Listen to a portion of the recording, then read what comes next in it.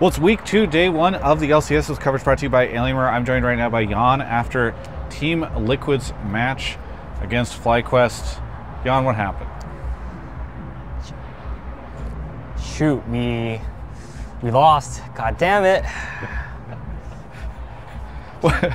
Did people tell you need to see more somber in content after losses? Is it fine? No, yeah. I mean, I've been trying to not curse. I'm like, every time it just comes out, I'm like, yeah, you can cuss. I mean, especially after the first 30 seconds of the video, I think YouTube cares less. Okay. Yeah. Sounds good. Well, I'm this sure would that have been the first 10 seconds. Yeah. Yes. No, I think that's fine. You could have been like, wait, hang on, I'm gonna cuss. We just need to wait.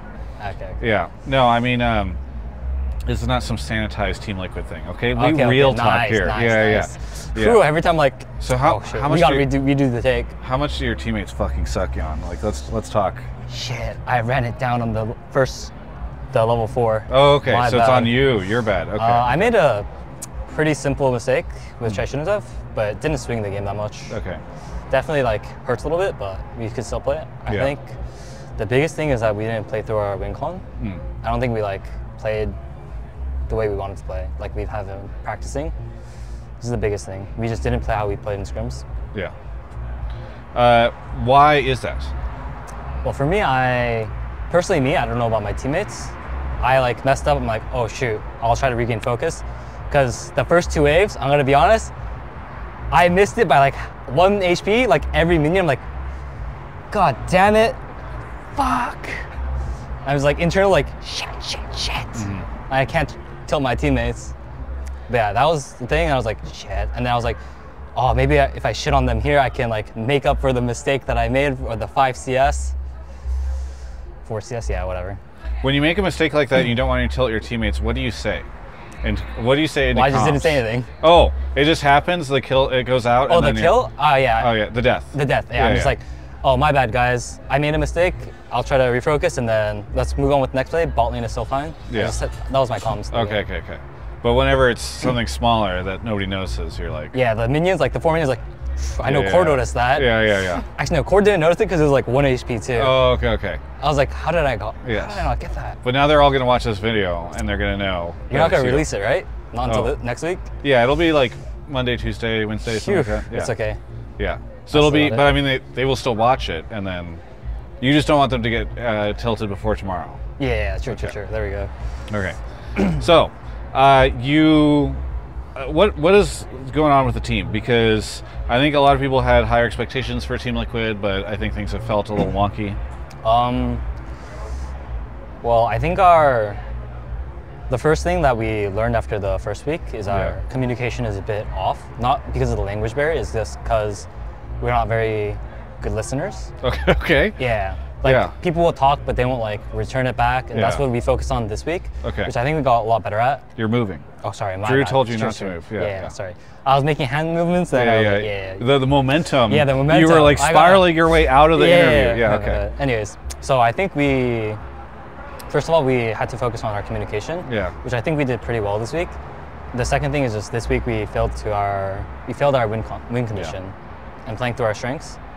So that was the biggest issue for us. It's just very small things that may end up stacking together and making it bigger.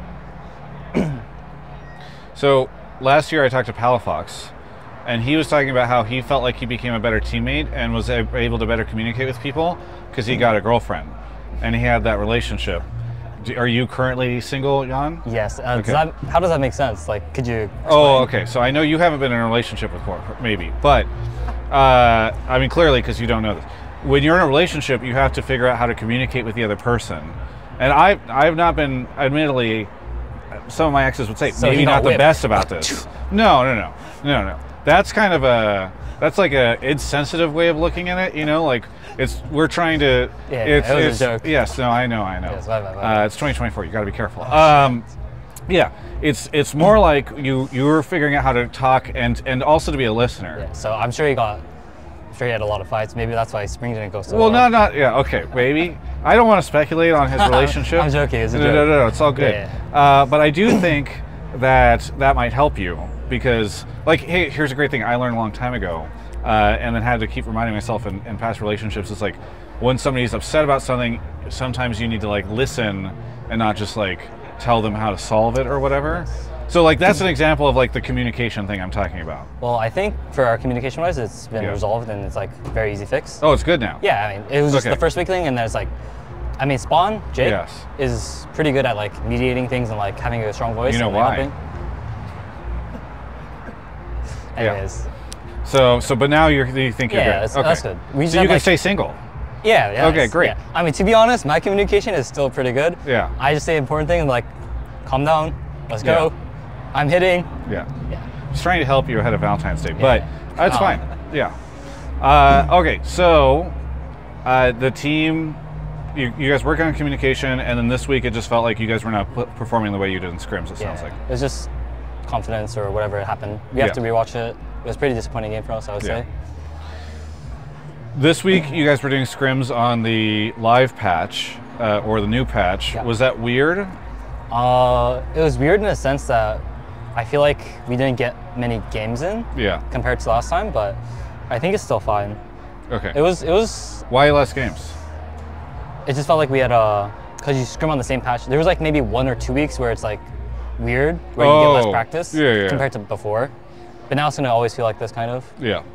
Okay. I think it's fine. It's just there's also hot fixes sometimes, which is like I see that they're changing the game a lot next patch as well. Yeah. I'm pretty sure. Yeah. Just a lot of changes. What do you think about Karma? Because we're releasing this for tomorrow, right? Yeah. Because like sure, Karma actually. came out in, and then everybody's like, Karma, oh my god, and then she was in that game. I think it's a bit of a fake pick right now. Oh, really? Okay. I think it'll completely smash some scrims, in my opinion, because it's like a very lane bully, and you'll just like have people playing their limits. Sure. But I think maybe it'll scale off. It just depends. So she's overrated. She's overrated. She's overrated. Okay. All right. But I will not set this to members until after you play tomorrow. It's a bit hard to tell this early on as well. Yeah. People are still figuring it out. Okay. But I think it has high pro in a lot of teams. Is that weird? Like having to, like it's just so crazy that people are like figuring something out, and then that week it's like there you go. Yeah, it's a bit weird for sure. I mean, it happens like once or twice every season or every split. Is it? Yeah. But I think it's fine. It's just that they got so many buffs together. There's a food truck that just pulled up for this after party. Are you sticking around for the after party? No, I'm going back to the Alienware training facility in my teal Honda car. Okay. Teal Honda Civic. Well, I wasn't going to say CRV. Yes, I'm not mentioning the nature of this after party, but there's like free food and stuff. I will not be attending the event. No, you don't need to say the name. I don't want to get you in trouble. But I was just going to say, like, because Chef Heidi? Yeah, you can beep that, right? Oh, yeah, we'll bleep it. Yeah. Chef Heidi, right, is her name? Heidi. She's not there on the weekends, I assume. Yes, she's on. So what do you guys do for food on LCS days?